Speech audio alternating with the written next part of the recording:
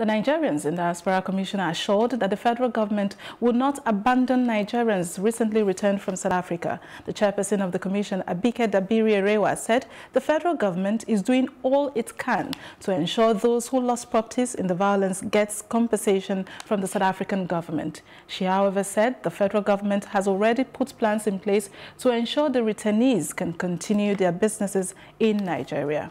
Expect the state governors to take responsibility for their citizens that have returned. Now I'm going to stress one thing. Those who returned are not criminals. In fact, they are very hard-working Nigerians. Very hard-working, and they've lost everything they ever worked for in South Africa. So their only crime is being black and being Nigerian. So let's stress that none of them they are very hard-working Nigerians. I mean, we had fathers separated from their children. We had a mother, there's a widow with 4 children who just had to come back home. And for that widow with 4 children, I can't tell you, but there are already offers for scholarship for her children. Now, when they returned, everybody got a SIM card and airtime that will last about 2 months, and some money for transportation.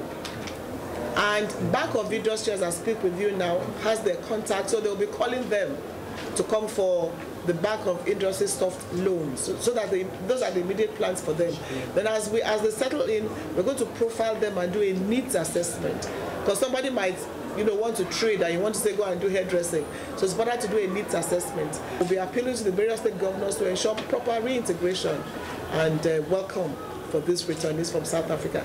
As the next batch comes in, we'll also profile them and do the same thing. And Bank of Industry is waiting for all of them to come and take up the assistance the bank is offering.